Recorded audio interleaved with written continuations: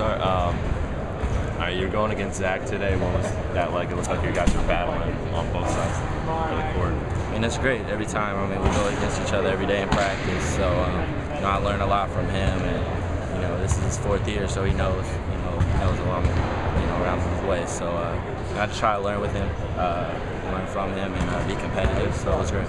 What's it like to learn both how to run the point and play on the wing along with Zach? It's tough. Definitely playing the point guard, especially for Coach Allen. He wants perfection, so that's definitely tough. And just trying to play, trying to learn 2 positions at once is definitely tough. So I'm just trying to fit in where I can, be aggressive, and do whatever I can to help the team. Do you think Patrick and Cam can give you some depth this year, or do you think definitely? That's why we brought them here, and they're ready to play. They're young, they're still learning. We have a pretty complex offense and a lot of schemes, so they're learning, but they're just getting better every day. So they're definitely going to help us whenever we start. You and Zach play a ton of minutes, especially during the Ivy League. How much is that gonna help to have maybe those guys to spell you? A lot. If you guys noticed, like last year in those Saturday games, there would be times that me and Zach were bidding over and we were struggling, but we had to kind of fight through it because we didn't have anybody else who could come in. But I think Cameron and Patrick, and even the other guys, Simeon, and even the guys in my class, and the seniors. They're all going to help us. We've all gotten better, and it will definitely help if we don't have to play 35, 40 minutes tonight. So. Can you talk about coming in sophomore year as opposed to freshman year? What's it been like?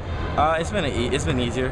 Last year was a tough transition, kind of being thrown out to the wolves. Just kind of have to play right away and play a lot of minutes right away. So I was kind of learning on the fly, but now I know the offense at the back of my hand, and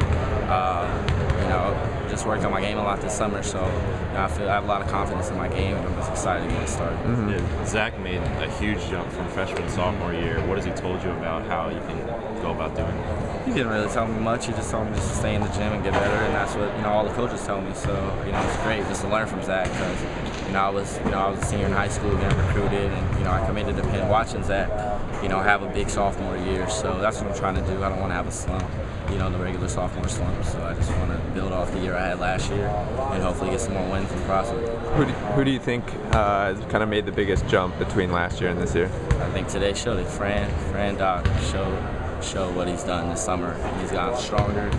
His post moves are more, defined, and he just wants to be aggressive. He wants to score down there. Last year it was tough to, really get, buckets down the post and in the paint. So with Fran, he'll help us, and with Cam too. Those guys can help getting baskets in the paint, and playing the Cartwrights at Harvard and Mangano's at the Yale and stuff. So Fran and Cam can get us easy buckets down there. It'll help definitely. Well, we haven't seen much of Marin. What does he bring to the team?